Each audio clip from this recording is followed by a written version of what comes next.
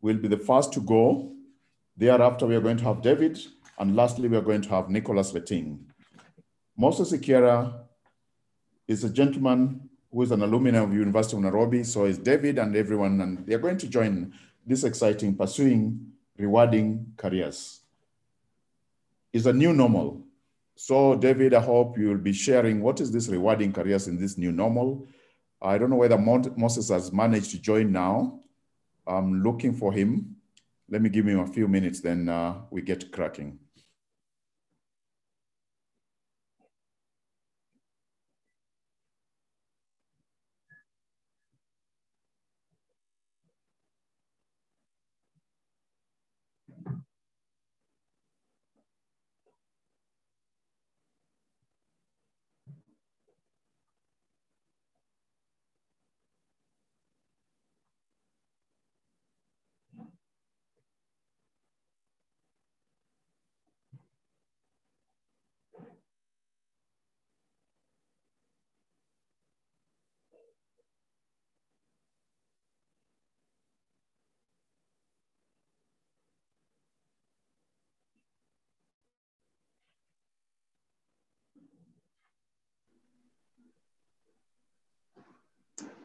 Morning, Fred. You are muted. You are muted. You are mute. Thank you. At long last. Yeah. it's called the new normal. Huh? Yeah, you said the link, so I was waiting, and I just said, "Hey, what's up?" Yeah, thank you for joining. I think Moses is with us. David is your other co-presenter. Osula, you can see him. David, please wave to people. David, yeah, David is there. Yes. And John Orindi has joined us, our corporate affairs director. Yeah. John, can you wave to people, please? Thank you. I can see we have quite lots of people are joining us, and it's exciting. We have a gentleman called Nick Waite. Nick, thank you very much for joining us. We have Edwin Corey joining us. Thank you very much. Marilyn, please feel welcome. We have, yes, and every one of us, Tito Masara, please feel welcome. Kevin Oranga, please feel welcome. Please feel welcome. And we'll be starting in a very short while.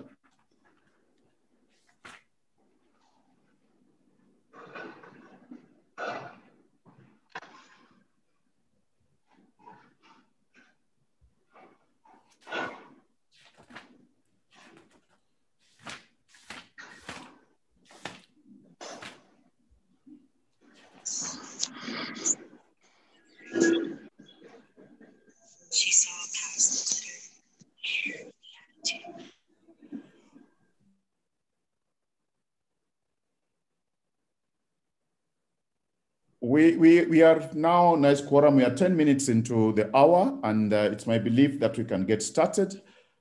On behalf of University of Nairobi Management, the staff and students, would like to welcome all of you to the 10th University of Nairobi Open Day. This one, because of the new normal, is a virtual one. And you have joined from wherever you are, and you have joined us to hear the career talk. The first webinar we're having is on pursuing rewarding careers. COVID-19 has brought us new beginning. COVID-19 has brought with it a silver lining. Since March 2020 in this country, new opportunities have come about, and new opportunities are going to come. Normally, our open day in the old normal, pre-COVID, will be in great court with Moses, David, and Nicholas sitting in Taifa Hall to give this talk. And thanks to the new normal, the COVID-19, Moses now is in his office. David is in office. Nicholas, who is joining us soon, is in the office, and all of us are wherever. And it's exciting. To the students, our stakeholders who are listening, this new uncertainty is having exciting opportunities. How do we explore them? We are working now, as I'm doing now, from my house. And this, we know, is going to be the new normal. Big organizations like IBM are pronouncing themselves Microsoft, that maybe in the future, nobody will be going to the physical brick and mortar offices. Our Mama Mboga, in the village where I come from, should be able to have value addition for her Sukuma Wiki and sell to those colleagues who are joining us from Australia. So is the young man who is in my local trading center with his innovations, his drawings, should be able to explore this new normal. Without much ado, with that short introduction, I'd like to welcome our panelists today. We have Dr. Moses Ikiara. And Moses, kindly just introduce yourself and tell the audience your organization briefly so that they get to know you're from industry and you're an alumni of University of Nairobi. Moses? Thank you very much, Fred. And good morning also, David, and the colleagues who are listening, participating in this webinar. Yeah, my name is Dr. Moses Ikiara, as you've heard from Fred. I am an alumni of University of Nairobi. I did both Bachelor of Science in Agriculture at CAVS, a College of Agriculture and Vets Studies. I left in 1990, so I was there 1987 up to 1990. Up to 1990, the double intake. I think many of you know the challenge we had when two groups went came to campus together. I did BSc Agriculture, finished. Then I went to, actually I was the first person, I think from what I know, who moved from BSc Agriculture to do MA Economics.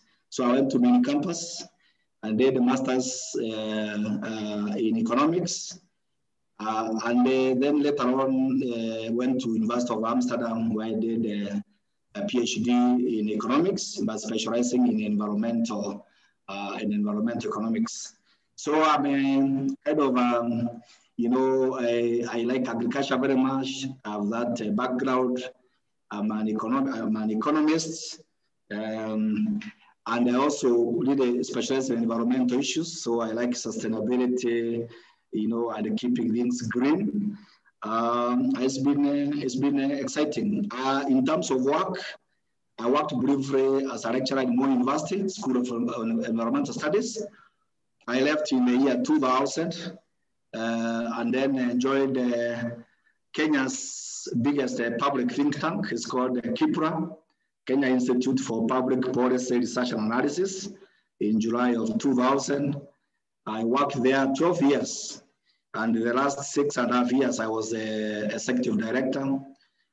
We did exciting work on things like economic recovery strategy that was able to accelerate growth of our economy from 0.2, 0.5% in 2002 to actually 7.1% in, You are mute, Fred.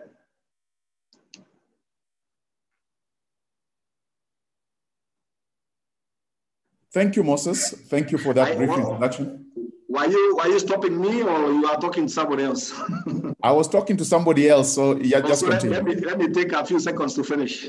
Okay, So thank you. I was in Kipra for that time. I left in 2012 and I joined the Kenya Investment Authority, or KenInvest, where we try to attract private investment into our country.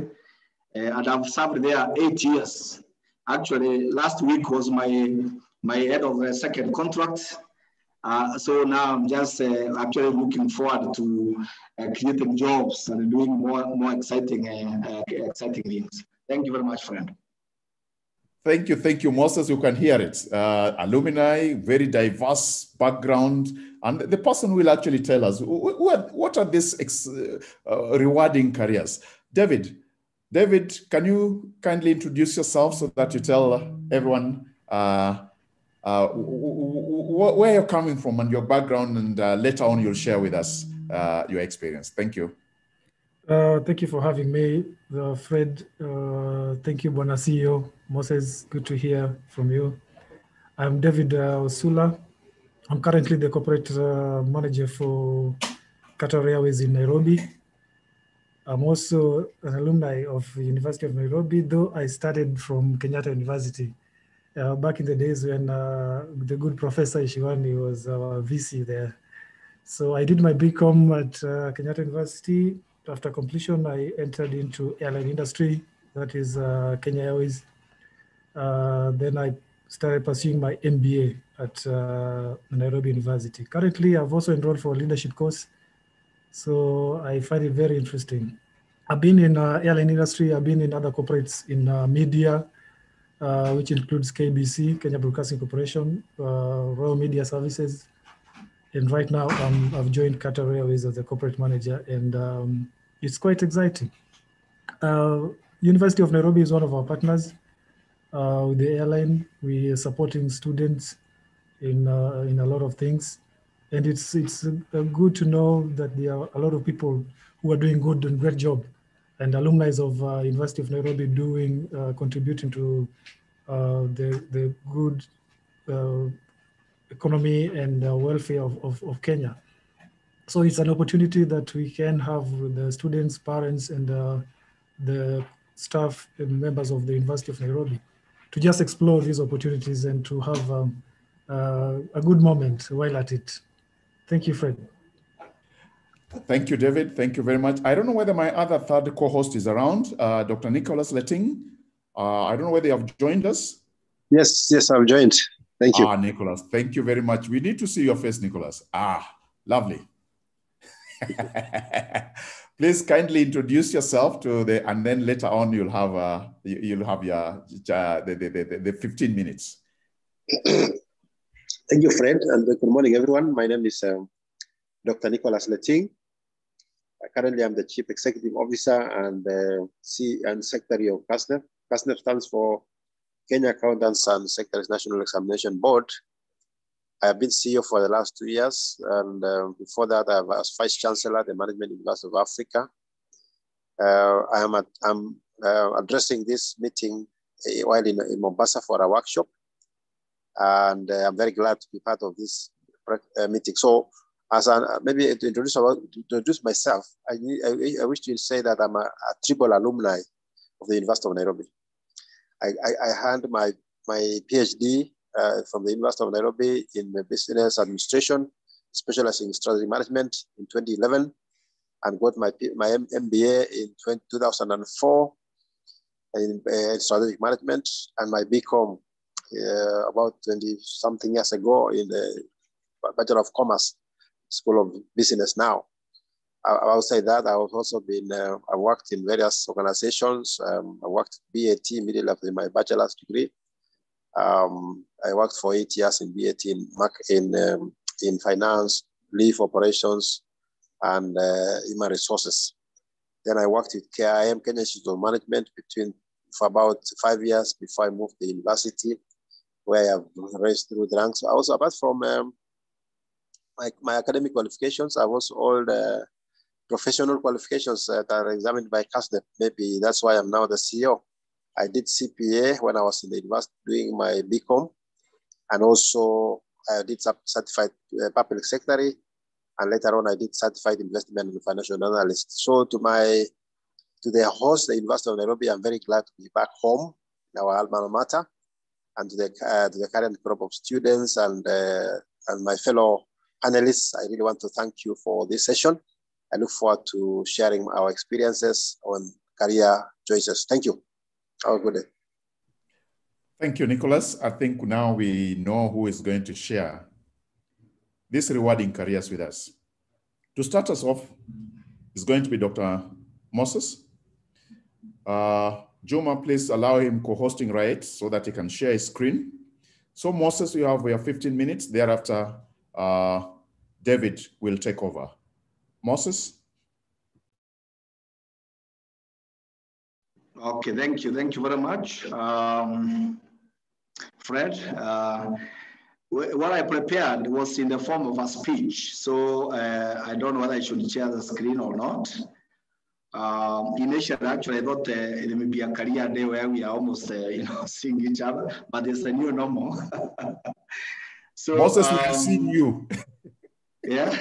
We are seeing you. Yes. We are in this big hall. Yes. Yes, yeah. So let me...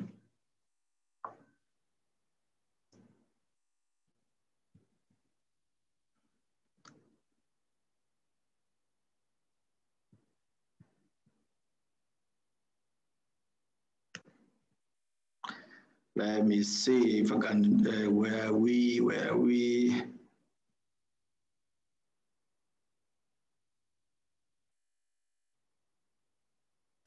Yeah, I think you can just talk if he doesn't, if it's not here, you can just talk, yeah. Okay, well, okay. So then I'll talk slowly so that at least everybody can hear me. Well, first, let me start by thanking Fred, Dr. Los Mikal, and all the other people who have put this webinar together, and for inviting me. I really, anything I can do for my university, I feel proud for any moment to participate in an event for this university that I'm very proud of. The subject of the webinar is also timely and exciting, especially for me because I was one of the first CAVS graduates who are not automatically posted to a job. You know, previously, when you finish university, you knew you are posted to a job, you go there, you don't change if you needed to really do something different. But when we did this double intake, when we graduated, we got a shock because there was no such. So I was part of the double intake cohort, 1987 to 90, where I took BSc in agriculture. Both the groups that finished in A-levels in 85 and 86 were the ones that made the double intake. I wanted to actually start off by saying, right now, we have a WhatsApp group that has survived more than 10 years we call it CAVS 90.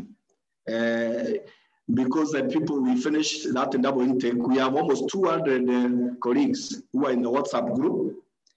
We have people from US, in China, they are in Australia, they are in Kenya, different parts of Kenya, East Africa. And people have gone to different careers. It's very exciting. We debate contemporary issues, we share experiences, we support each other during a crisis such as death of our close family members. In fact, we've just supported Professor Fulo, who lost his dear wife just recently. And you know, I'm giving context because, you know, careers or not, networks are very, very important. And so we have this interesting group. We have pondered on transformative agendas. We ask ourselves, what can we do for agriculture in particular and for the Kenyan economy in general? Because we are the cream of society. The community has sacrificed a lot to educate us. How can we transform? Every time we debate the challenges that we see, And we keep asking ourselves. We have tried several things, like forming maybe an NGO that can do a number of things, giving problems, but we are continuing. On political issues, we've spread a number of times, because every time we discuss politics, I think the divisions are so wide, we forget that we are professionals. And I think this is really a challenge for our country, because every time politics come, and I'm very, very unhappy to say this, I'm ashamed to say this, as professionals, we lose our professional, calling, and sometimes we just get sucked into the political divisions. It's something I hope that can be overcome, but we've survived all these years. So the points I'll be sharing today with you are actually not just my own. I posted into this group and said, I'll be talking about careers and rewarding careers. Do you have ideas? So I'm happy. I think if you find it very nice, then you know I'm not taking credit alone. My colleagues have contributed. If it doesn't measure up, I take responsibility, because I'm the one speaking and to put it together. Now to the subject matter. So first of all, I think I would like to say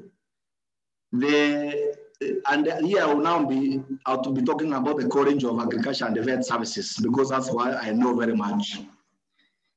And I initially thought I would be only addressing that constituency. That course, when we were living A levels, and to get into this BSc Agriculture, you needed only about 9 or so points in A levels, while engineering and others were more than, way beyond 10. And we thought it was really not maybe the cream of the courses. But I want to say that having gone through it, there's no course that is as good as that. So first of all, congratulations to the students who have qualified to join this college, or those who are in the progress, they are doing their studies. And the parents also who have invested, who are paying school fees, I really would like to laud them for accepting bringing their children to this college. Why this college is great, it gives you a very wide range of skills that helps you to navigate life challenges.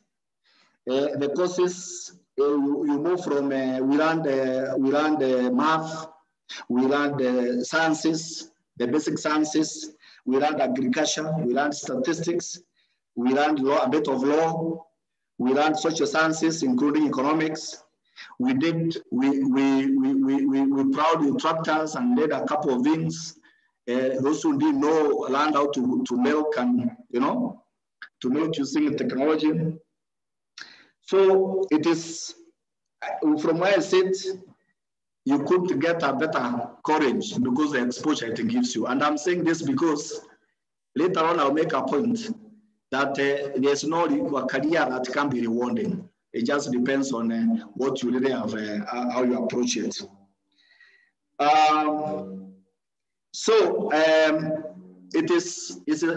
It's a college where you work very hard. You sacrifice your free time, but the investment is worth it. When you later go out, you actually find it was worth it. So the advice number one that we would like to make, especially to students who are joining or looking to join or going on, is that you have to work hard. And this is critical to the rewarding careers. You can't talk about rewarding careers if you don't work hard and lay down the foundation. So whether you are whatever you study or whatever career you want, you have to work hard. You have to stand out. You have to really come out as a key person in your area. Absorb all the knowledge. If you come out half-baked, somebody will get you a job first time. They will see the work is shoddy, and they will not come back to you again. You might get employed somewhere. Sooner or later, they will be waiting for your contract to end so that they can bump you off. So in this discussion of rewarding careers, number one that we want to tell you with my 200 or so comrades is you have to work hard. There's nothing, call it work hard or smart, both. Work both hard, work smart. You really have to absorb the killings from the course. Our advice number two, the power to read and do all that appertains to the degree. You remember what we are told when you are graduating. Those days when you are graduating and you are raring to go. You are given the power to read and do all that appertains to the degree. In fact, even one of the previous Vice Chancellor, Professor Gichanga, is on record one time saying, most of what you learn may not be useful, but get a bit of what is useful and run with it. So what do we mean? What you study does not confine you to what you have read. I mean, you are not confined to what you have read. And I've been giving a few examples now of people who have gone out from where they studied and they are shining. They are shining in society. So you have to be flexible, think out of the box, be ready to grab the opportunities that arise even outside agriculture. And I like what Fred started with. He said this is a COVID time. This COVID time has shown us two things.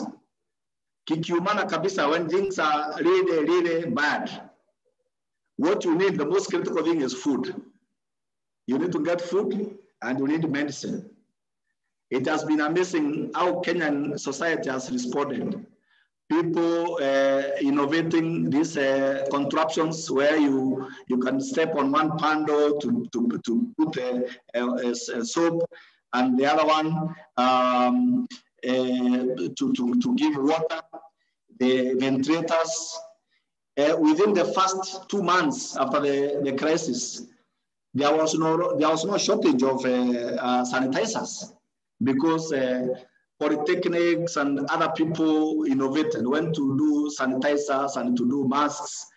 It has actually put Kenya, the innovativeness capacity came to fore. So you really have to be ready to grab opportunities that arise. Whatever you study does not preclude you from desired and rewarding careers. So whichever college, you still can get your careers. Let me mention a few people just to actually emphasize this point. I don't know if you know Honorable Ekwe Oduro. Ekwe Oduro was a CAVS graduate. I think he left maybe a year or two before us. And he rose to become the Speaker of the Senate. You know, I don't know if you know the late Dr. Esron Nyangito. Dr. Esron Nyangito taught us. We worked with him also in Kipra a bit. He went on to become the PS for health, not agriculture. And he did a good job in health. And then after that, he became also the deputy governor of the central bank. You know, yet he studied agriculture. Then we have, I think maybe many of you may know Dr. Bivi, who was the CEO of Fresh Produce Exporters Association. He started off with the Fish Exporters Association. He finished that. He's now an advisor to the Namibian president on agricultural issues and others. And after he left, he was replaced by another CAVS graduate,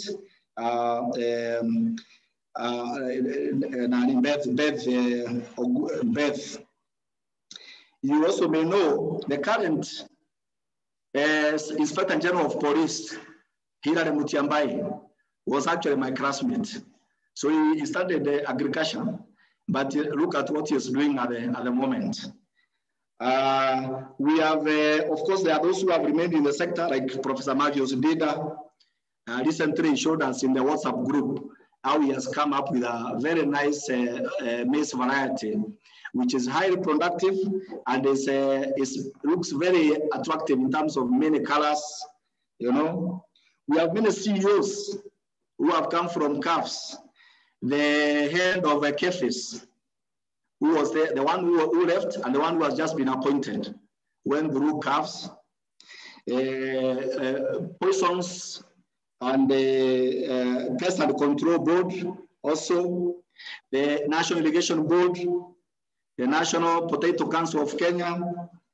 All those are being run by people who went to Kabete. And I also said I've served in 2 institutions as CEO, finishing 2 of my terms. And we were talking about economic policy there, Vision 20 and others. I participated in that. We have then people who have become top-notch consultants. Joe Bosumba is in our group, Mbelo Okel, Brian Barasa. We have tax experts.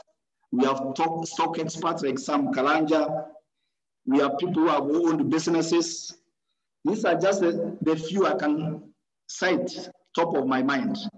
And what am I telling you here is the power to lead and do what appertains does not confine you to one segment. You have to be ready to take opportunities. And to be ready is to absorb the knowledge, synthesize it, be on point with technology, and then be disciplined as you do your work. Our advice number 3 is do what you enjoy, and it will be rewarding. So Fred, I'm not going to say here, oh, being a natural scientist is a rewarding career, or being an economist, or being an accountant, or being a politician, or being an entrepreneur. The secret is to do something you enjoy, something you love, something that every time you wake up in the morning, you are waiting for the sun to rise so that you can get at it again. If you do something that you don't like because you think it's rewarding, there's good money, you'll be miserable. In economics, we don't look so much about money because money in itself is necessary but not sufficient. We measure what is called utils or utility. Call it happiness. So money, if it doesn't give you happiness, it's really not important. So even career that you choose, you need to listen to yourself and say, this is what I love doing every day. And then I can tell you for sure it will be rewarding. You can seek jobs, yes, by no means, but don't wait idly, waiting for the dream job. No, don't be daunted by capital. People say, I don't have capital. How can I do all this? And the challenges keep coming. Join up with your colleagues. I can tell you, for instance, I do a bit of farming as a side hustle. And the most frustrating thing is to get a good vet. You know, I've lost many sheep and the Kenyan chicken and the other things because we have a lot of quacks in the market. I said, where did all the vets go to? I think it seems like all the vets went to train the pets, the pets, cats and dogs for Musungus and those who are right, because there are a lot of people who can get good vets. So why can't professionals join up, work together, form strong corporate ethos and a foundation, and be able to really deal with these kind of challenges? Be an entrepreneur and go into business and join up, form partnerships. There are all people. If there's an area you feel you are not on the cutting edge of technology, join up with a Chinese or a Korean or an American or an Indian. We find in my work in investment, I've seen many people when they set up a company, they are so scared to invite partners because they think their company might disappear. So they remain with maybe a 10 million company for a long time, where they have almost 100% of the 10 million. Yet, if they got a partner, it can become a 100 million company. And even if you have 50% of 100 million company, it is 50 million, bigger than 10 million. So it's Partnerships are important so that you can complement each other in skills. Forget those white-collar jobs. I'm happy to see now young people are doing a lot of greenhouses. There's a time we were so worried about youth and agriculture. The youth are not going to agriculture. They want white-collar, they want high-tech, they want ICT. But they are doing it in their own style, greenhouses, and they're doing a good job starting to export. So please, we need to roll up our sleeves and take the opportunities, whatever comes. In our group of 200 or so, there are people who even started selling chana, you know, or opened small, we became matatu touts and all that to begin with. And they have navigated and gone far out of that. So let me then come to, as I go towards the edge, is to say, with COVID, it has shown the areas to go to, because food is essential. Whatever happens, people always have food. No wonder, if you look at multinationals, even companies like Medico Africa, they are all going to food because everybody has to eat. Population is growing, and as incomes are growing, we are now at a per capita income of almost $2,000. And we come a long way, because when Kibaki was taking over, it was just about less than 600. So we come a long way. With that growth in income and the population, you know, people always want food. So I think we really need to focus more on that. Let me, as I feel, I would say the most rewarding career, in my own view, has to be in agriculture. Call it agripreneurs, if you wish, because more than 3/4 of our population relies on agriculture. The market is big, and it's growing even bigger. And the COVID has demonstrated, as I've mentioned, how critical this is.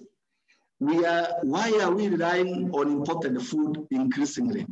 If you look at many agricultural enterprises and the production over time, you see almost all enterprises tapering off and starting to go down. Yet consumption is still going up. So we have a big gap that we need to fill up. So we need to sort out, my own view is that we need to sort out agriculture nationally by focusing, we can say, every year, because of budget constraint, let's sort out 1 or 2 value chains, or 2 to 3 value chains every year. We say this year, we are sorting out maybe tea or coffee. Remove all the problems, secure stronger markets, deal with the input challenges, seedling quality issues, and you make sure that that is aligned and we are processing.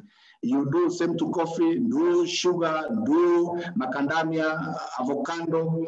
The kind of opportunity that can give us will be amazing.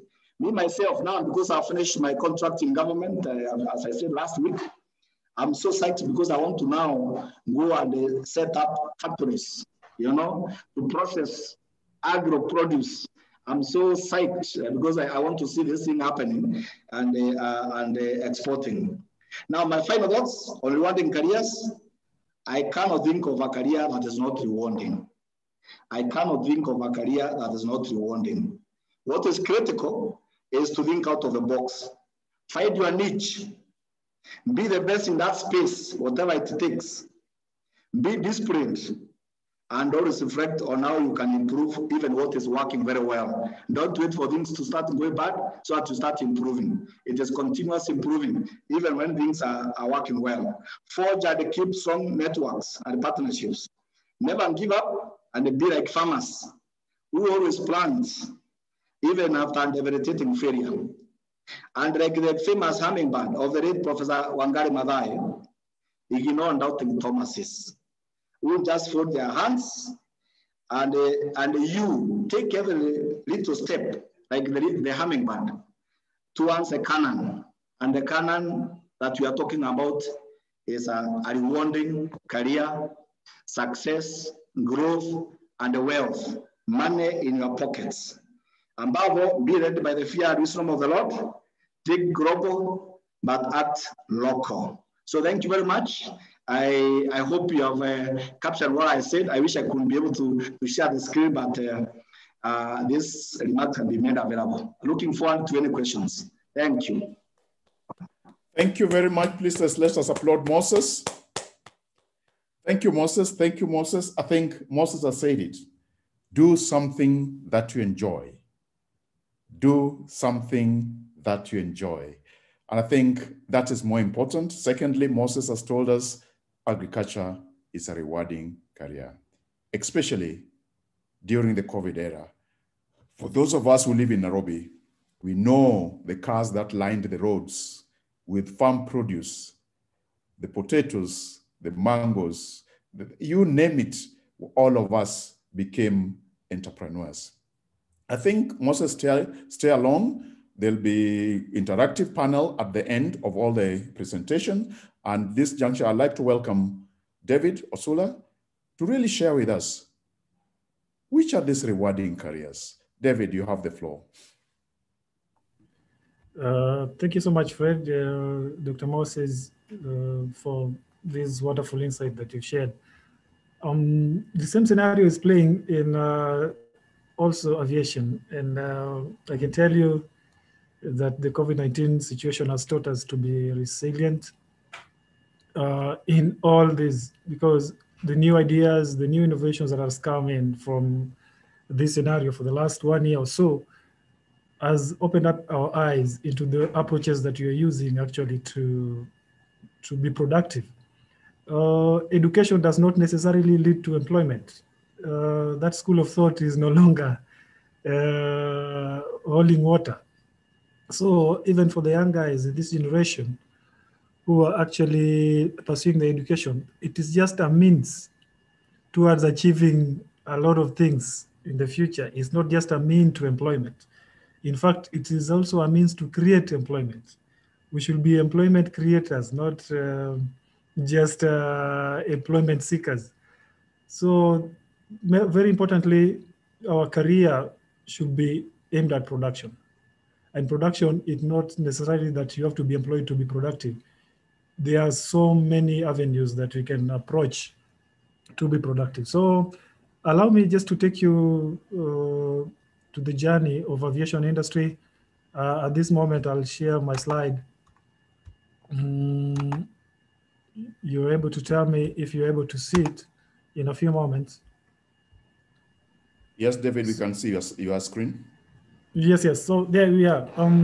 Aviation industry, as you know, is very interesting. It's a very versatile industry, I can tell you.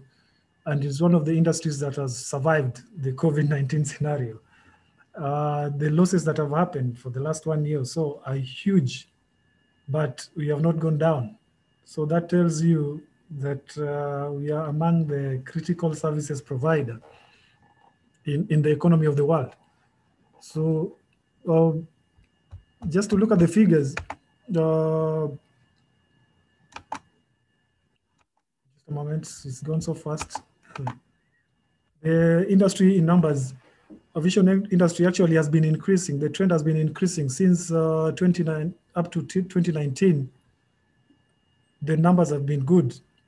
Passenger revenue alone has been up to around $374 billion US, nearly doubled within a span of a decade or so. But COVID-19 actually reduced that growth to nearly 50% down. So if you look at the passenger volume in 2019, that was the revenue that has been accrued by the airline aviation industry was $374 billion, sorry. It has reduced to around 50%. But nonetheless, you'll find that the industry has not gone down completely. We might have grounded aircrafts, we might have closed some airports, we might have banned some people to travel, which has caused inconvenience to many people, corporate and individuals alike. But the industry has not gone down. The industry has recovered a little bit in 2021. And still, in as much as a lot of people have lost their jobs, the industry is still remaining relevant. And as the industry recovers, actually some of the corporates that have been have put people on hold or sent people to work from home, or even employees that are being paid half salary, there is opportunity for them to be absorbed back, which I find is a good policy. And many corporates have actually approached this policy, which is a humane approach, because the disease is not the doing of anyone. It is not the employees who brought the disease. It is an issue that is affecting the worldwide families, corporates, industries, entrepreneurs alike. So there's an opportunity to absorb back those who have lost their jobs once the industry starts recovering.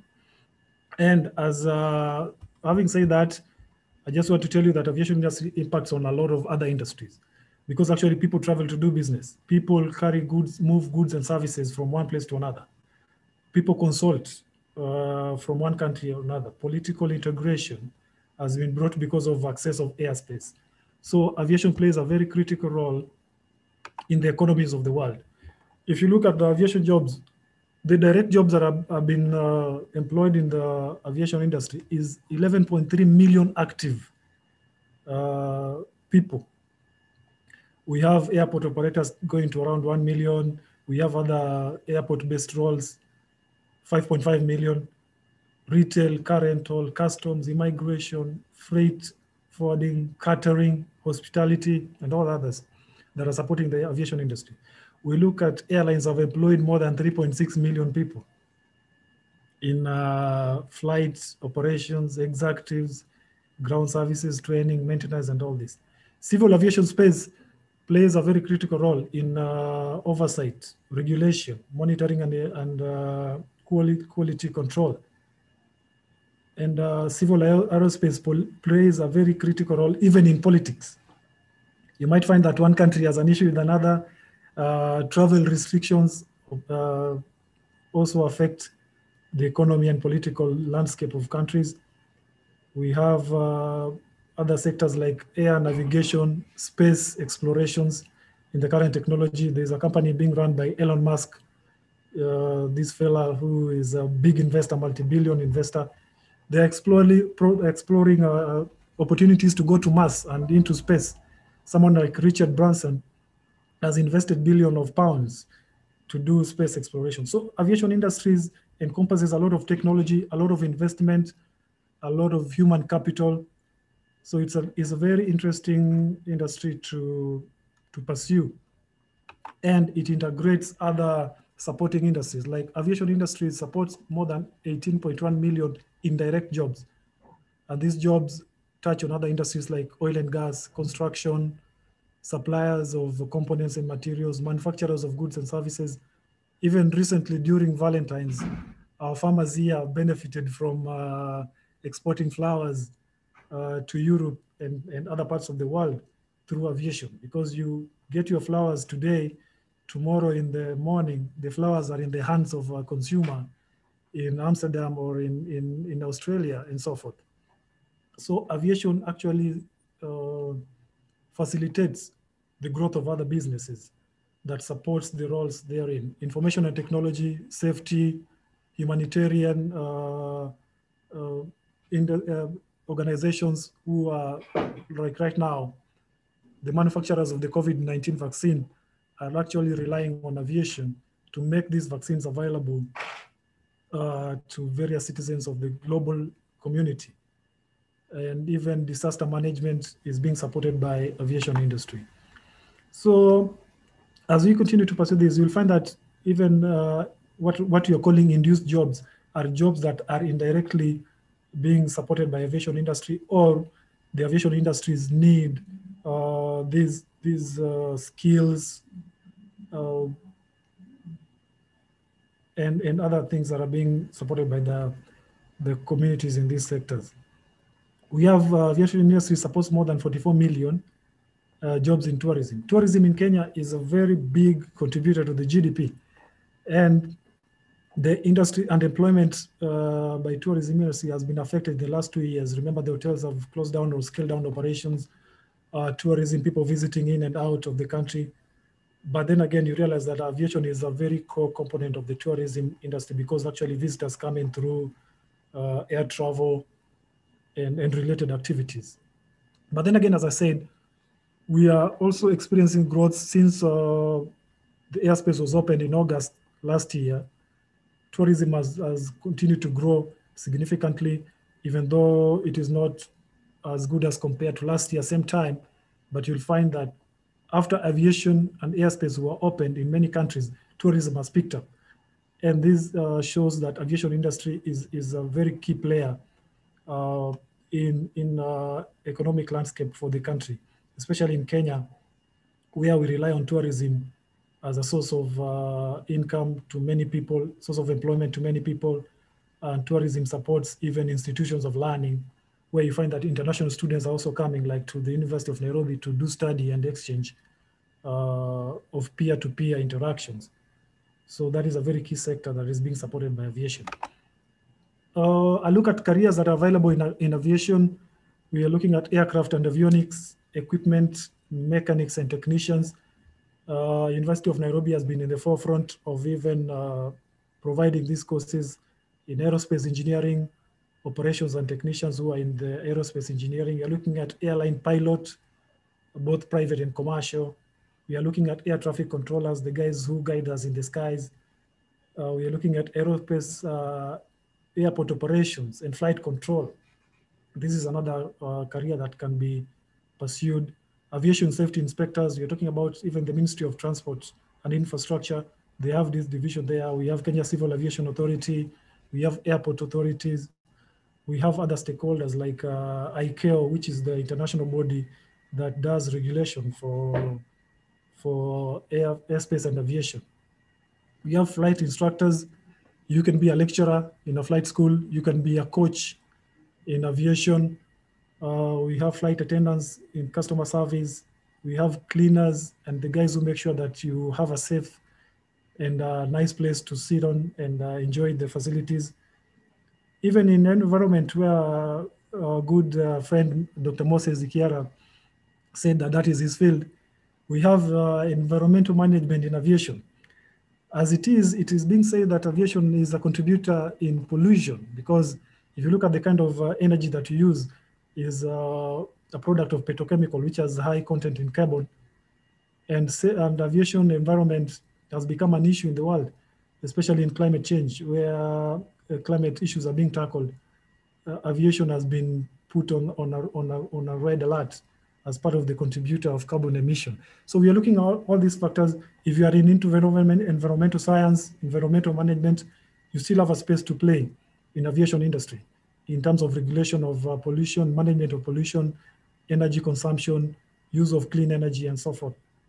We are looking at government and political scenario where aeropolitical is a critical area in government, Ministry of Transport, Ministry of Energy, Ministry of Infrastructure, are critical players in this segment of aviation. We are looking at humanitarian aviation. We are looking at medical evacuation. Our friends at AMREF are playing a very critical role. Red Cross, United Nations refugee and humanitarian organizations are involved in aviation, humanitarian aviation industry, where critical help, medical equipment, medical staff, evacuation of persons where there is a disaster, war, and human conflict, use aviation as part of facilitation of movement of people, movement of resources, movement of critical resources that are needed in terms of humanitarian intervention. Last but not least, I'll look at the qualification that you need to be involved in aviation industry.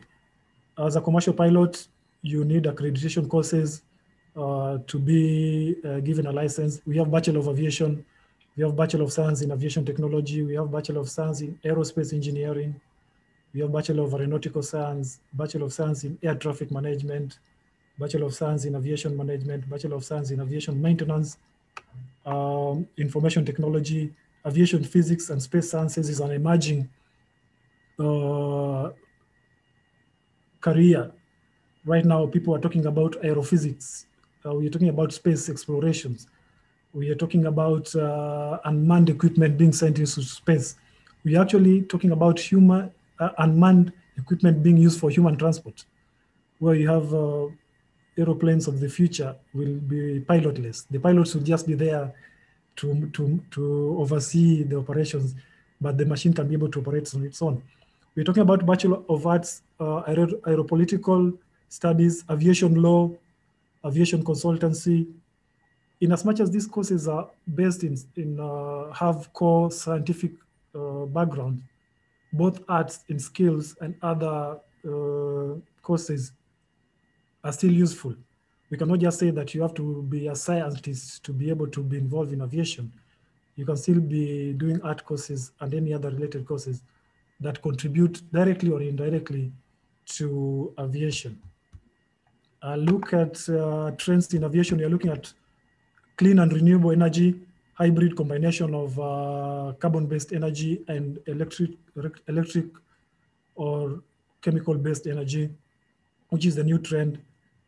Aviation is actually looking at how we can reduce pollution by not depending solely on carbon-based energy like oil and aviation fuel. We are looking at hydrogen, we are looking at electricity and other materials that can be used and minerals that can be used to emit energy that can be useful in aviation, because aviation uses a lot of energy in all sectors, from the ground to the sky.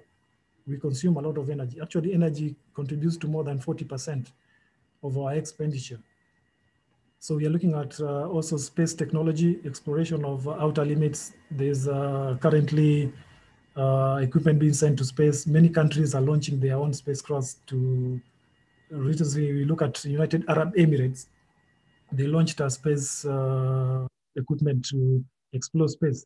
Sorry for that, we're having a power surge, but it will come back, we're good to go. We have artificial intelligence and machine learning, what we call Internet of Things, is a new phase of aviation. In the 21st century, going to the 22nd century, you might find that a lot of artificial intelligence is being involved in aviation industry. So those who are studying or who are looking forward to do or venture into artificial intelligence, you will find your space in aviation industry. Right now, aviation is using a lot of technology like robotics and programmed processes where there's contact-free services and automation. You might go to the airport and you don't find someone to greet you. You just enter your details into the screen. A robot will take you through the processes. This is already happening in Japan. This is already happening in Dubai and Doha, where Qatar Airways is being hosted. In Europe and many other countries, you might not even meet your luggage until you get to your final destination, and you're wondering where is your bag. You find it in the US. So these technologies where robotics and programmed processes are being used is also an area that you can explore. Yes, 2 more minutes. Yes, I'm done, Doctor. Material science is also part of the thing that you can do. So I'll just conclude there. Hopefully you have garnered a few things that you can do, and I'll be open to questions and answers once you're done. Thank you so much, Dr. Fred and Dr. John, for inviting us.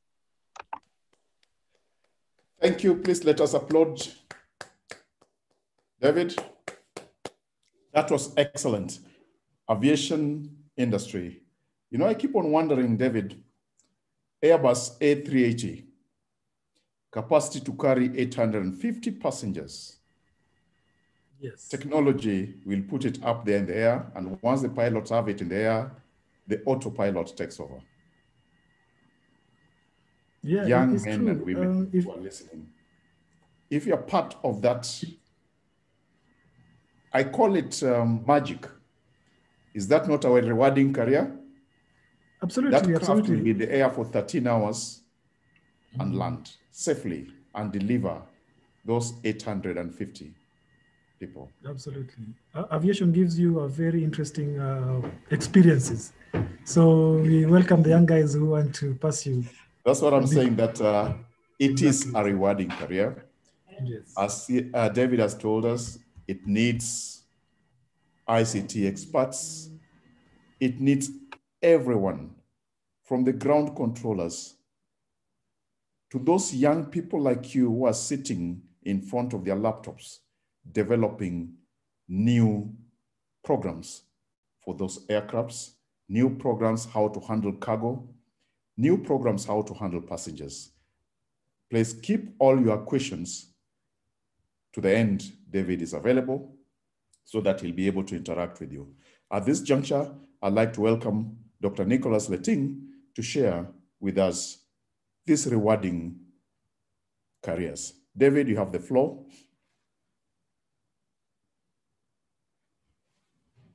Sorry, not David, Nicholas. Sorry about that. Nicholas Letting, you have the floor, please.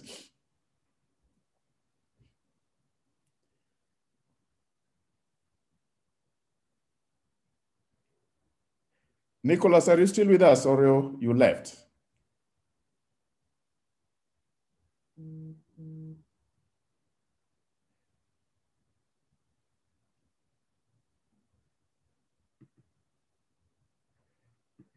Did Nicholas leave us?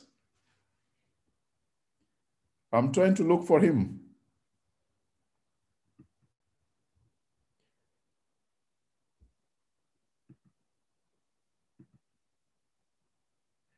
Nicholas, if you are with us, please, it's your turn. Yeah, Nicholas is still there.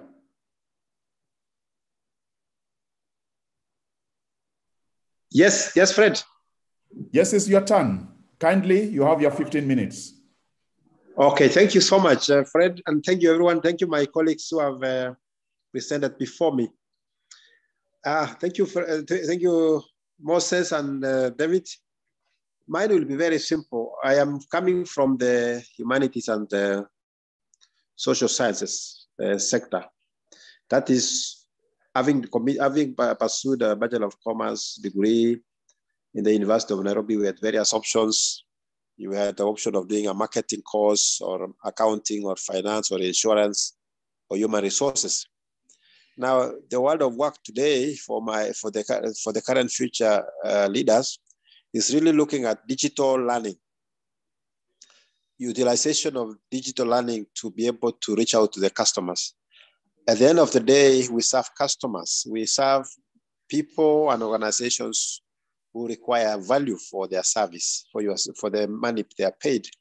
And so for me, from my experience of about over 20, my experience is not like that of Moses and John, David, because I think I completed university about close to 25 years ago. And I have worked in both multinational corporations. My first employer was BAT, and my second employer was in training institutions, that is KIM, and then the university, and then also now KASNEP as the CEO.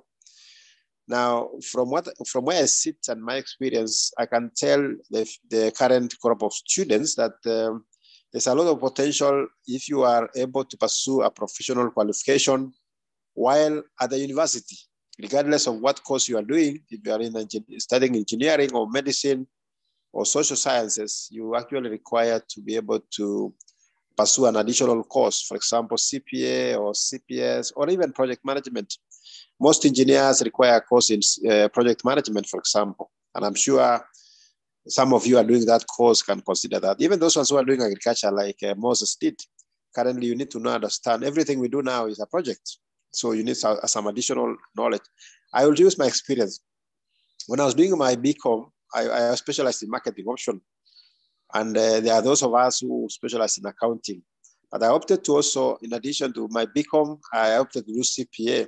And I remember this time when we were looking for jobs after university. And this time when we went for an interview with BAT, it was what is called management trainee options. And one of the things that stood out for me was this additional qualification apart from the academic that I had. And I had these guys who had BCom accounting.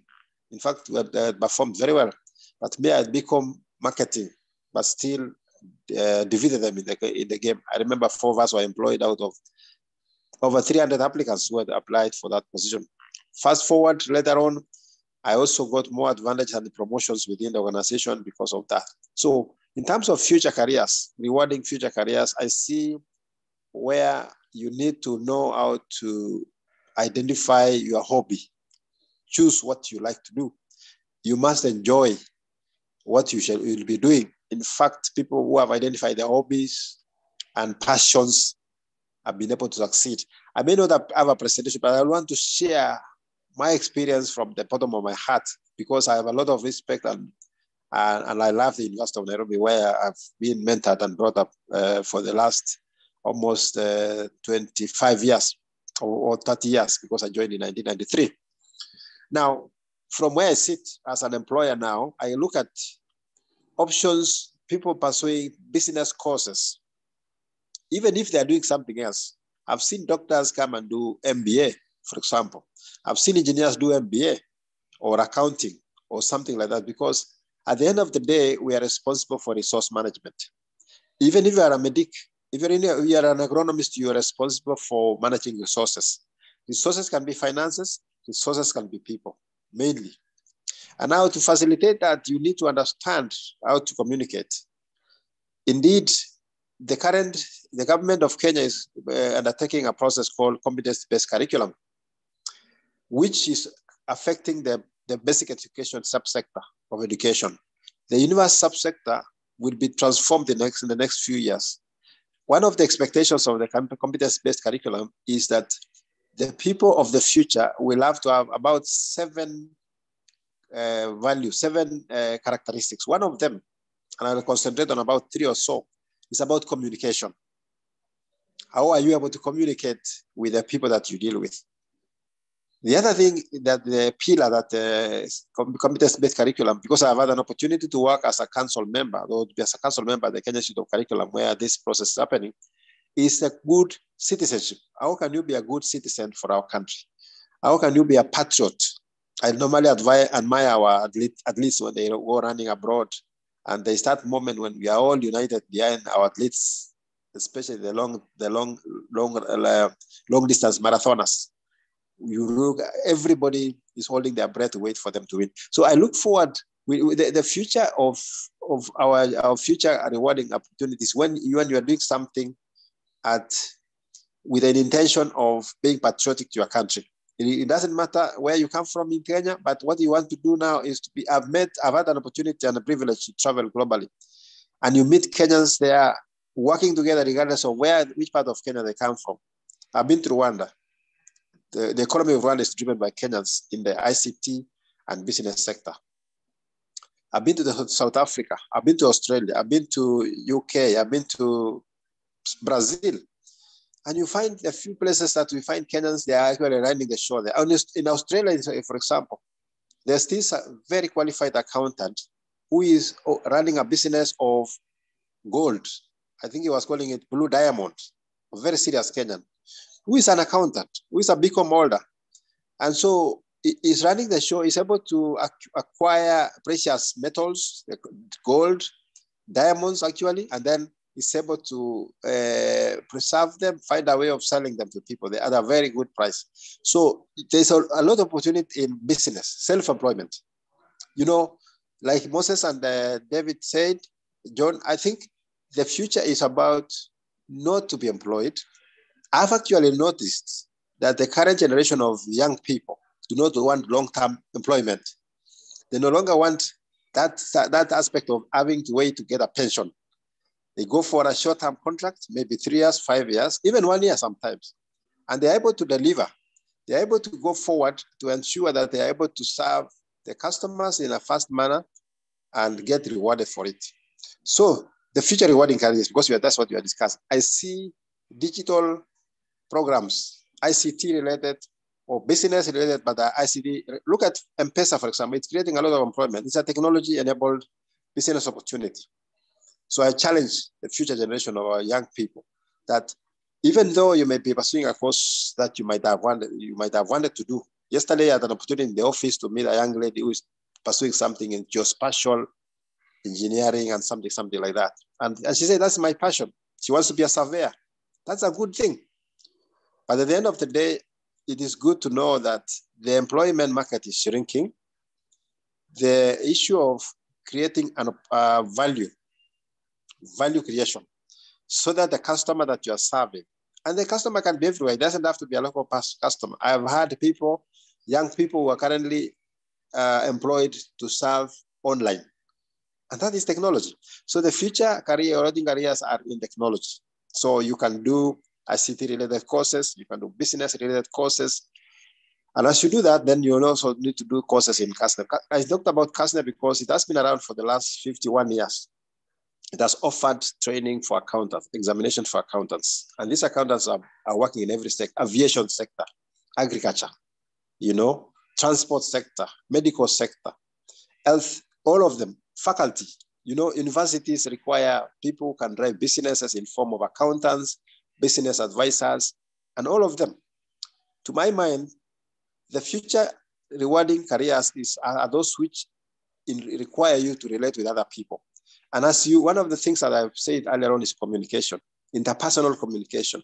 I've had this opportunity to employ people, ask them for reports, and they find it difficult. In fact, I was so disappointed in a situation where I had this very qualified person with a PhD, unfortunately, who could not write a report. I asked him myself, how did he even do his PhD? So we require people who can do very nice reports with clear recommendations. And reports don't have to be very long reports. It can be 2-3 pages, which can actually communicate in a manner that customers want to understand what you want. So I challenge the current group of students in the university that if we want to be relevant in the future, continuously develop a relationship with the people, know how to relate with people, know how to work with others around your space, be they your employer, be they your parents, be they the administration of the universities that you operate with, and then be able to know your limits. Because even as you work with others, you may require to be able to know how to manage expectations of other people around you. Finally, we do operate an environment where we examine people in CASNEP. And we do that every three sittings. We have a sitting in April, we have a sitting in August, and we have a sitting in December. So I would like to challenge them to consider doing that, because it gives you an advantage, particularly for those who want to pursue a career in areas of accountancy, investments, corporate secretarial, company governance, good governance, among other areas. So my advice to the future generation of leaders is to have an open mind. Have a situation where you do a lot of research. Before you go for a job you have applied for, you need to undertake a lot of background check about the employer, the potential employer that you are looking for. Because sometimes an employer can ask you, what do you know about this organization? And you don't seem to know about it. And why do you want to work with an institution that you don't know about it? What is their mandate? What is the expectation of the employer? So if you choose to be an employee, it is very, very important that you get into understanding more. So basics like researching, surveying, analyzing things, you learn them through experience. And more important also, you look for mentors. There are so many mentors in the industry. Personally, I have about 5 or so mentors, different people. Somebody in a CEO, I've been a CEO for now 10 years, but I still have other mentors above me, people with more experience than me. I have professors, very old professors who are my mentors. They share their experiences with me. And there's an African saying that says, what a young man can see standing on a tree may not be what an old man can see even while seated. I think it's an African saying. So when you encourage young people that you acquire yourself coaches and mentors who can be able to understand who can share the experience and challenges they have gone through. We are now take advantage of COVID. Even as we fear and we complain about COVID, there are many people who are making businesses out of COVID. And as a genuine business, opportunities even to develop programs, for example, on say visitors coming to an institution who do not have using biometric means, maybe your eyes, maybe your fingers, well-sanitized fingers. You can actually have a system where somebody, they can come in there, they clock in, and you get your pay for it. And many young people are doing that. So I encourage the young people to consider such opportunities and explore them. Thank you, Chairman. Thank you, Peter. Thank you, Fred, sorry. And I've enjoyed myself. Yeah, so I'm looking forward to question time so that you can be able to share our experiences. Thank you so much. Thank you. Let us applaud Nicholas. I think it's been a great morning. It's been really exciting morning. We started with Moses, somebody who learned agriculture, has walked the road and is back to the farm now. Then we have had David, a gentleman who is involved in putting over 1,000 people in the air and taking them from city to city, from Kisumu to Nairobi, and land them safely. Nicholas has just shared with us his experiences. A BCom graduate, and now a CEO examining people. And what we take from Nicholas is that communication is given an example of a PhD holder who cannot communicate. So if you cannot communicate, it does not matter how many papers you have, but nobody will touch you. And let me say, even if you have good product, you cannot sell it. So as Moses had said, you will not have money in your pocket. Nicholas has told us about being a good citizen. Those relationships matter as you choose your career. And lastly, I think what more important, and which I share with him, it does not matter at what stage in your life you are in. Have a mentor, have a coach. It will not matter how old you are, how successful you are in your profession. But I think we cannot emphasize, especially for the young people, mentors and coaches will hold your hand and make you enjoy that Moses told us what you have chosen to do. Just go through the messages. We have Musyoki, who has told us that he's enjoying what he's doing, and we thank you. He did project planning and is now doing farming, and is saying he's paying. So Musyoki, maybe I'll look for you, buy me coffee. Simon, thank you very much for your comments. Our panelists are available. Let me start by the questions which have been posted. To Dr. Kiara, John already posted, what advice would you give students who think that agriculture and veterinary sciences are not a rewarding career? Thank you, Fred, for moderating very well. Actually, I was busy, I was multitasking, I was responding as my colleagues were presenting, but I can say, so what I responded to John, that it is a myth. It is a myth. There are amazing opportunities in agriculture and vets. We just need to be innovative and think out of the box. I give an example of people who can get good vet doctors. They're losing their animals because the people who are there are quacks. If I can use that one, they have not been, really well trained.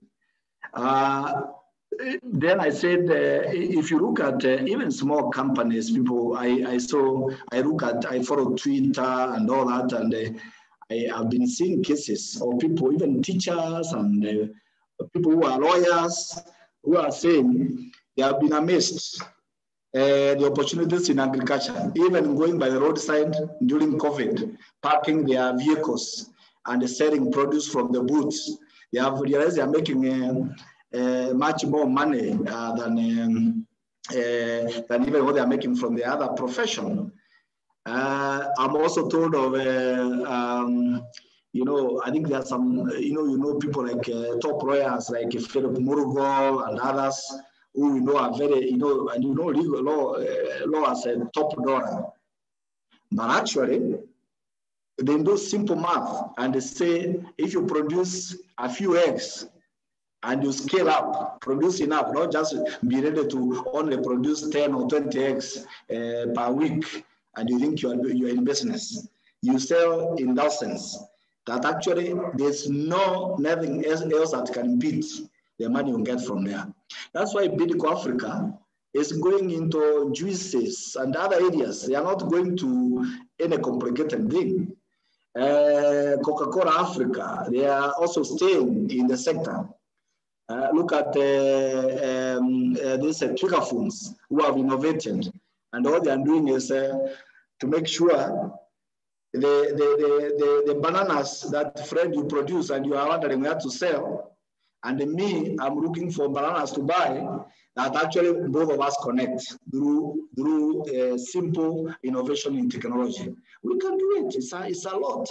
People just need to say, like, you know, if there are vets who are listening to us, there's a big vacuum waiting. People just need to get together, write good proposals. I've indicated somewhere else that because people say, I know somebody might ask me, how can I invest? Where will I get capital?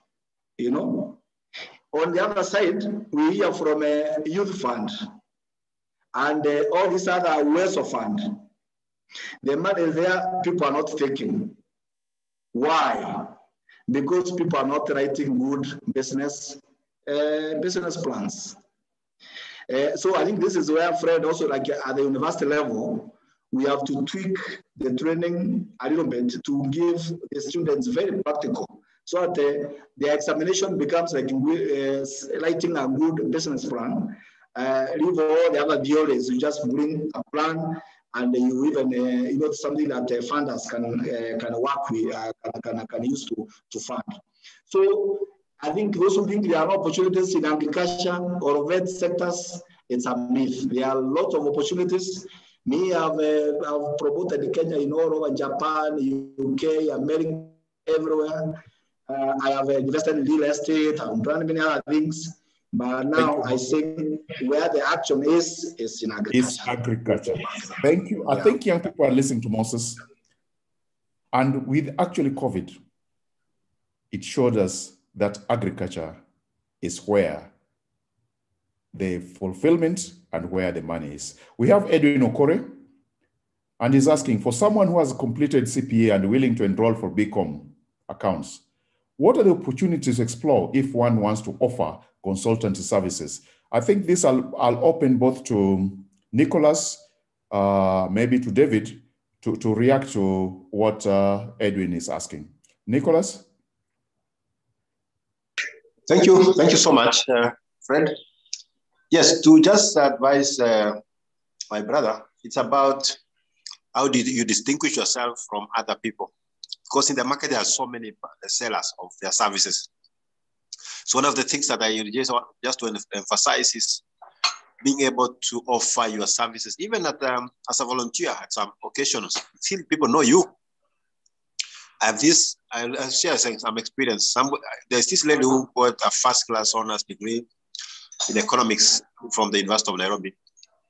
And she had also done CPA, and she had completed. So one time when I was in the University of Africa, she just came because she had looked for a job and she didn't get. She was looking for attachments, internship, she didn't get. What she did then was to come and courageously come and tell me, CEO, VC, I would like to volunteer in this institution. And even if it's necessary, I think the father would even pay for internship because she thought then that's the only way she can add some experience.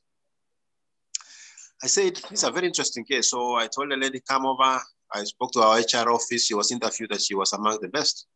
So she was selected in to come as an intern, but now this time she's not paying us. We were paying a small stipend.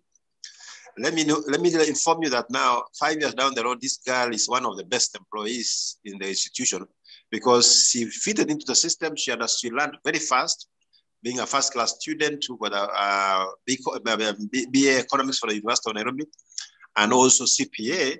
She had finalized CPA within a short time when she was in the university. So she's running, she's a very fast-growing person in accounts and finance department of that institution, which I've left since. So that's a very good example. For Edwin, I think the best thing is then be able, if you have done CPA, you want to pursue a BCom, that's the best option. Just go ahead. We have institutions that, I know our university has not yet accepted this. There are institutions that have allowed somebody with CPA to go and to proceed with a BCom. If they don't have a degree already, they can pursue a degree, a BCom in year 3, year 2. I know I don't want to say other universities because today we are in the University of Nairobi, but there are 2 or so of them. So what they do is that you can pursue, and because Kenya National Qualification Authority has given I've classified CPA as level 6 in the levels of careers and qualifications. So I would encourage Edwin and others that they can go and register and do BCom, accounting option or any other option, and go ahead to be employed whatever they want. Thank you. Thank you. Thank you very much, Nicholas. And again, John Orindi is a very busy man. He's asking, what qualification should a young people or a young man have to get jobs outside the country? I believe that's what, John, you wanted to ask, not to attack. Jobs cannot be attacked, sorry, John. It's to attract jobs outside the country. Maybe, David, you might be in a better position. You're the one who is flying people all over the world. What qualification should a young man have to attract jobs outside the country?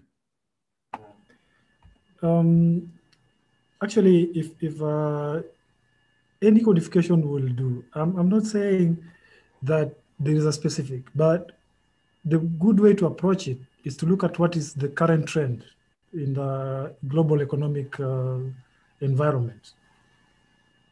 I can tell you that right now, food and water is a very critical thing. Actually, you'll be surprised that in the 22nd century, as we go into it, water crisis is one of the critical issues that is affecting the world today. Yeah. And food. Just during COVID, you understand that the demand for food has skyrocketed. Actually, it has tripled. So the people who are involved in agriculture and agriculture added value, agriculture technology, right now you can actually farm without having land and soil. We are looking at aquaponics and all these other technologies that are there. So number one, food and water is going to be a very key thing, followed by technology. Right now, technology, we're calling machine learning, artificial intelligence, programmed processes. A mobile phone will be the future office. If you're having a phone and you're connected, you can actually access everything. Payment systems, processes, communication will be reduced to a very small gadget. So technology is going to be key. And human services. You find that now, even issues like coaching, mentoring, medical consultancy, someone doesn't need to go to the hospital to see a doctor. You can call a doctor, they can give you a prescription. You can scan the area that you are having an issue and send as a photo. All of these things. The careers that touch on human element is going to be very lucrative, or even internationally. Teachers, nurses, you find that just the other day, countries like Europe, Italy, were asking for nurses from Africa. If you're a nurse, you can get a job in Italy during the COVID time. So those are the kind of careers that can actually give you an exposure outside there. But as a matter of principle, I can say that so long as you have the right skills and you have the right attitude and you're hardworking and focused, you can get a job anywhere in the world. I mean, even you can be a teacher, you can be a plumber, and you can get a job in Europe, depending on your focus and your determination to do that. So I'm saying, just look at the current trends, always develop a skill. Don't just get the papers in terms of education. You have a degree, you have masters. What skills do you have? What other abilities do you have and talent? And those areas can help you to build on what you have, and you'll be marketable outside there. Thank you, Dr. John. And Fred. Thank you. I think now we will open the floor to anyone who would like to ask a question. Please raise your hand so that I can see, and I give you a chance to do the direct interaction with our panelists. Do we have anyone? Fred. Yes, John? This is Dr. Latin. Yes, Nicholas? Yes. Just to add on to what David has said, I know that whatever somebody is doing that relates on food, because food is a basic need, and also human relationship. And I just want to emphasize what David has told us, because if you notice that somebody who's dealing with food, maybe be it as a very good food preparer, you know, something like that. So agriculture, food science will be good. Anything dealing with people relationship, mental issues, you know, we have challenges, psychologists. Those are the future. From where I sit, those are the future people who can be able to relate with, talking to people about the future, how to handle challenges in families, challenges in life, careers, and all that. So psychologists, nurses, doctors, medics will be having a future, a very good future. Of course, not forgetting social scientists who will be able to organize people in terms of their options that they have to do in their lives. So I would encourage young people to also have multiplicity of skills if they can, and pursue their options. I just give an example, another one before I leave for this meeting.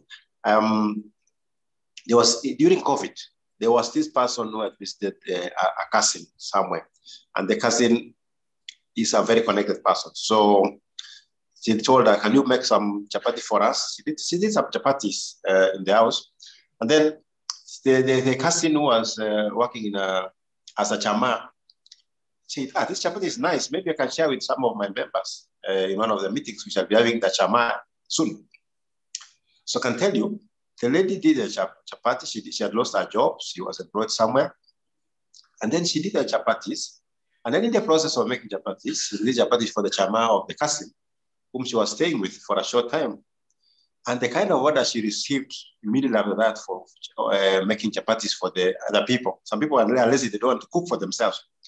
The lady has been so busy doing chapatis that to the extent that now she is no longer interested in looking for a job, but just doing chapatis for people, or for orders. And the orders are so much that she cannot satisfy. So those are examples of what somebody can do. Thank you so much, Fred. I think you're just Fred. Yes, Moses. This is a very good question. I also want to intervene briefly. I don't know if everybody knows right now, as an economy, we have a shortage of technical skills. What do I mean? So machine operators, name any type of machines, whether you use printing machines or whatever. People are suffering. They can't get people with those technical skills. To get good plumbers is a challenge. To get good carpenters is a challenge. In fact, one of the limitations in the film industry that has affected Kenya or constrained the growth of film industry in Kenya is because they are not good enough carpenters in large numbers that can be able to quickly set up film scenes. So I think some of the destinations have they outcompete us because of that. You've heard about the one famous engineer who is an expert on pipeline engineering or welding, even welding. And we hear it's now somebody very, very old, So I think the country may have almost no one. Good masons and all that. We are actually now encouraging even foreign investors to come and build high quality technical institutes to compete with the ones that are here and give these skills. Those of you may also have seen in social media about two people who are classmates. One was a smarter one who went to do engineering. The other one was a bit average, dropped out to do technical studies. Then they met up after maybe a decade or two after they are finished school. I can tell you, the engineer was working, I think, in a very middle level kind of job, but the other guy could not cope with the demand. He was flying all over Africa and around the world, doing technical the area he specialized in. So what I would like to say I think a key message we need to tell the young professionals who are here, even if you have whatever degree, just get out of you used to call it the ivory tower. And they say the degree is very good, it gives you the knowledge, but learn a skill, get people with other skills and work together to actually even get these jobs out of the country. Thank you. I just wanted to emphasize David had mentioned this. Thank you, Moses. Thank you, David. Thank you, Nicholas. Professor Ayub Gitau, you are with us. What can you add to what the panelists have said?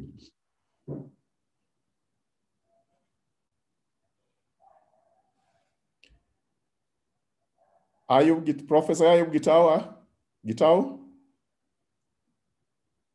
I think I've caught him off guard. I'm opening the floor to members to give the contribution. We have had people who had written something. Those ones have been reacted to. Ngeso Peter, is there something maybe you want to ask, a concern to be cleared for you? I have a question. My name is Musyoki. Yes, Musyoki Benjamin. Yes, thank you so much for this opportunity. Well, I'm a student, advanced student at the University of Nairobi, and I want to ask my question to Professor Ikiara or Doctor. I'm also that is in agriculture, and my question is a CEO of an organization that is bringing in people for investment. And we are aware that food security is a big issue globally. I say so. I have data from World Food Program, which says that there are around 830 million who are going without food globally. United Nations SDG number 2 advocates that by the year 2030, we should have zero hungry people going.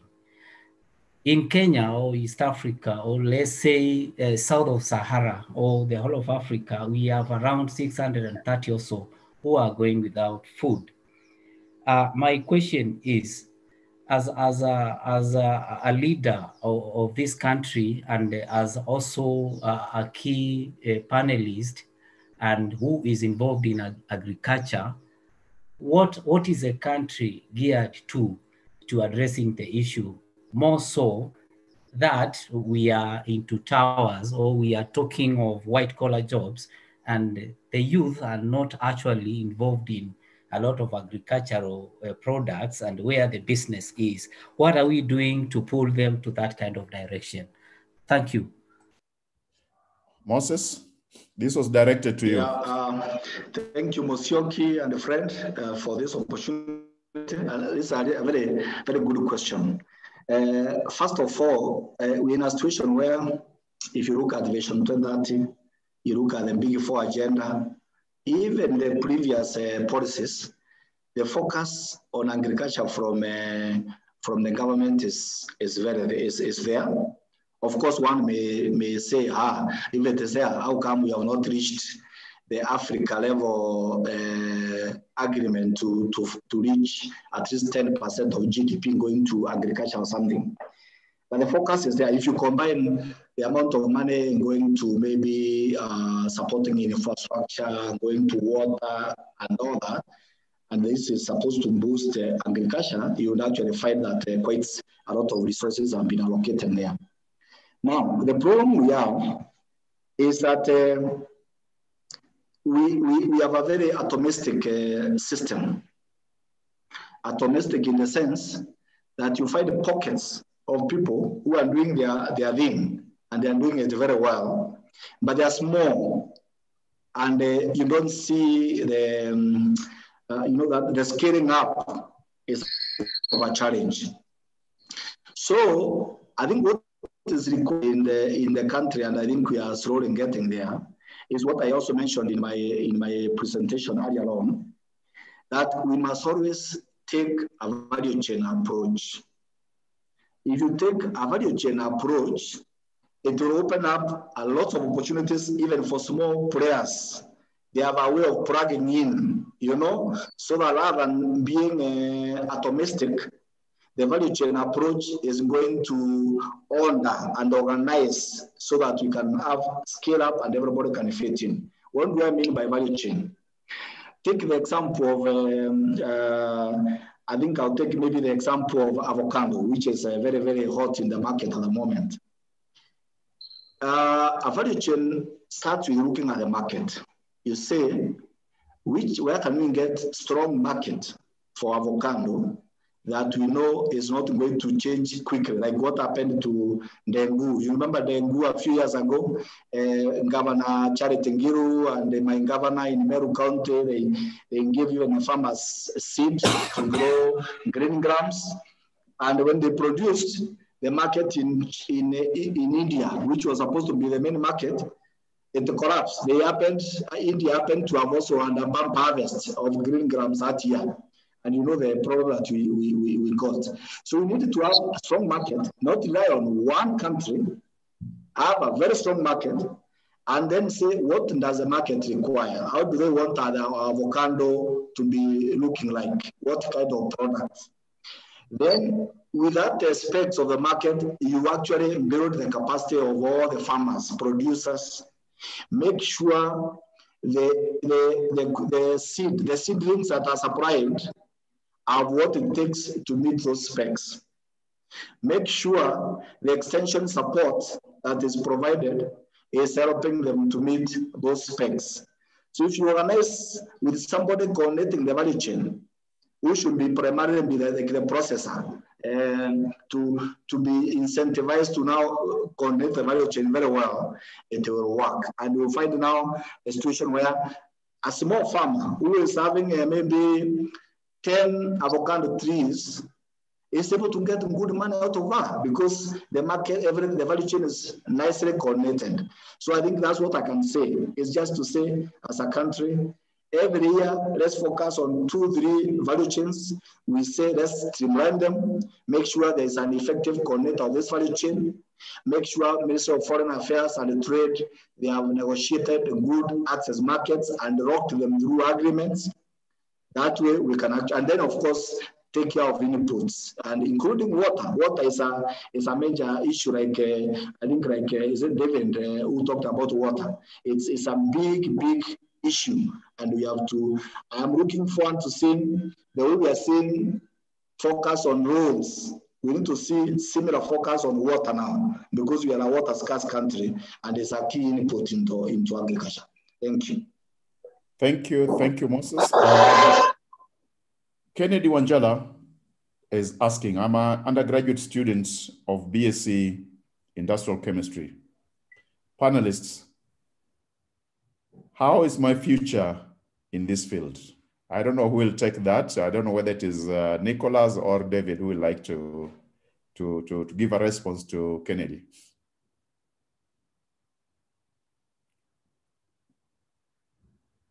Or even Moses.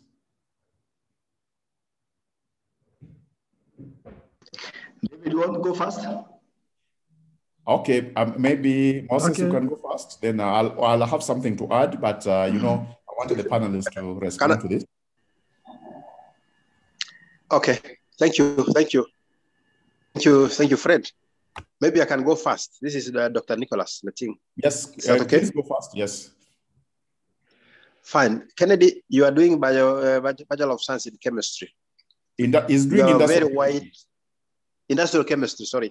So yes. He has a very wide area of opportunities to grow. For example, a number of manufacturing companies are looking for such individuals. And I'll give you examples.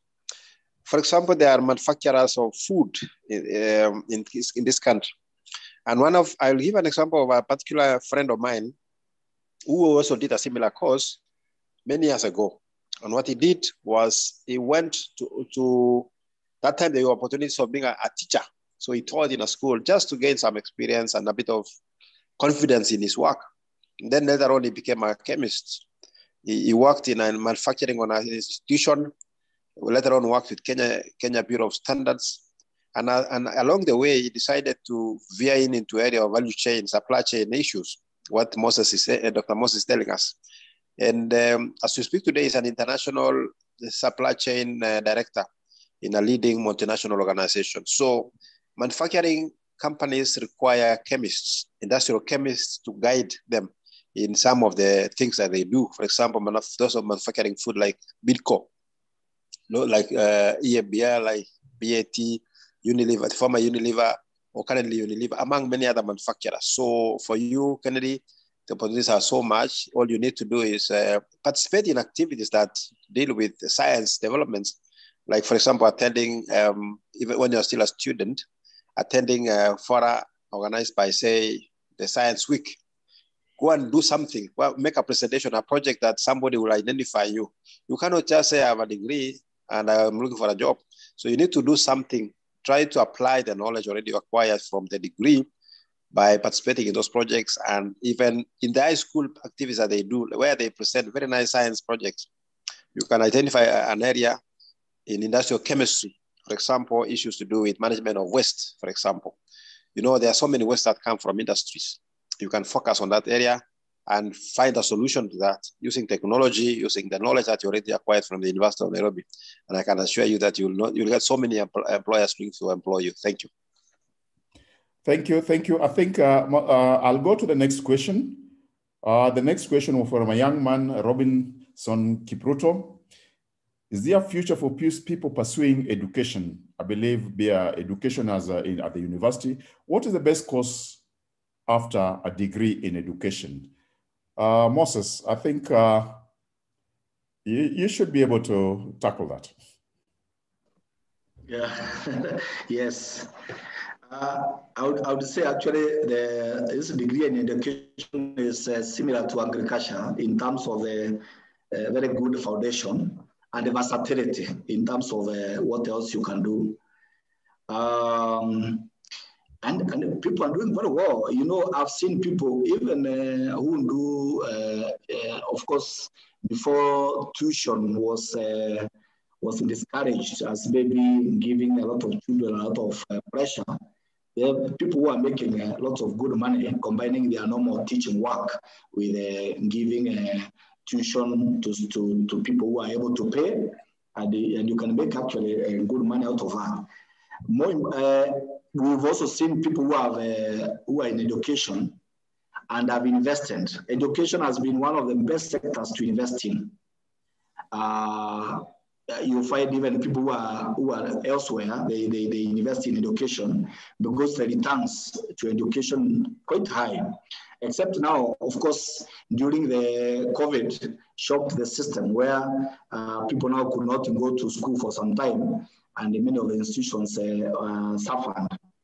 So, but COVID will not be there forever.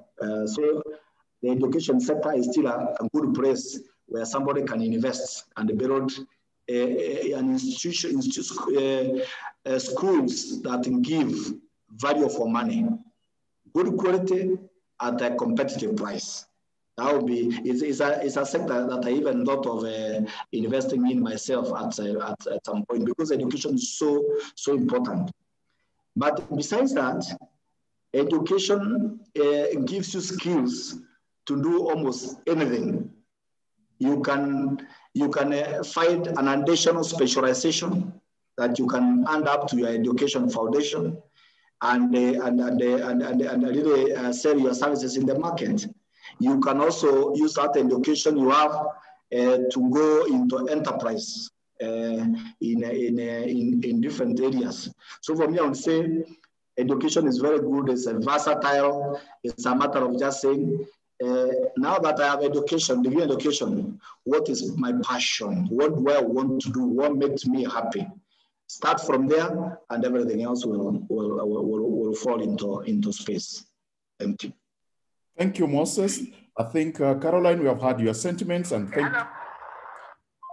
thank you very much for really encouraging people and telling us that this webinar has been a turning point for most of you.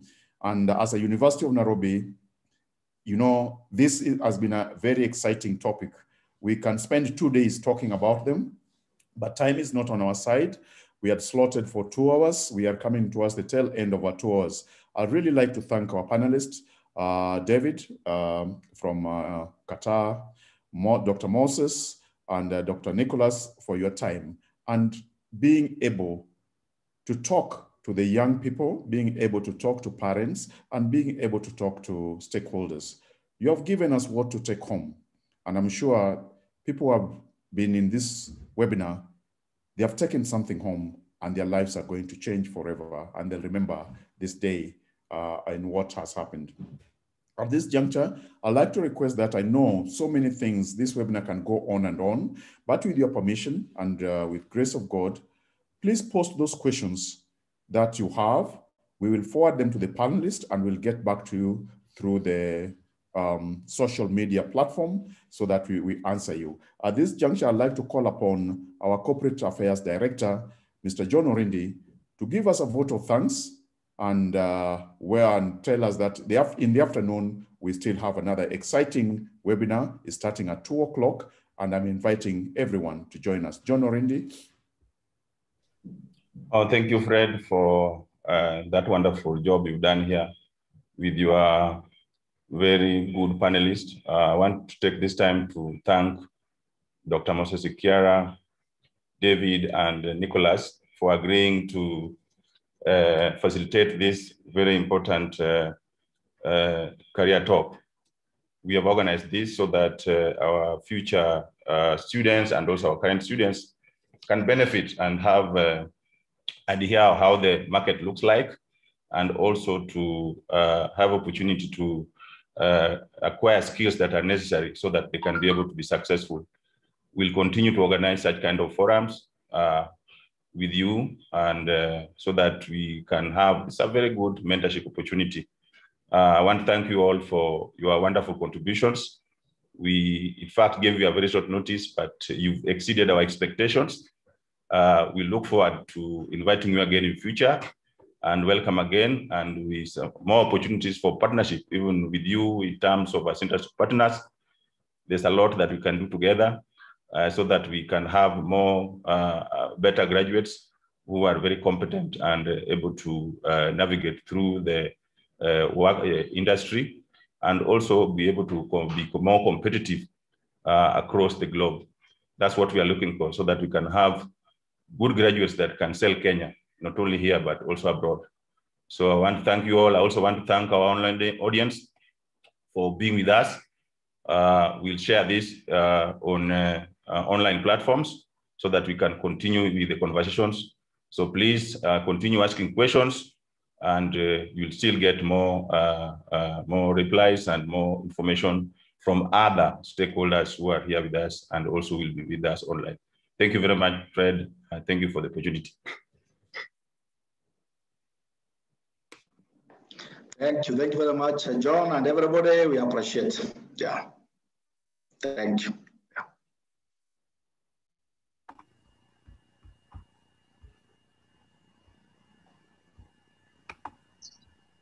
Thank you very much. Thank you very much, John, Fred, David, Moses, and even the participants in today's session. I have enjoyed the session with you, the questions, and we look forward to partnering with the University of Nairobi in the future. Thank you. Thank you all. Have a good afternoon.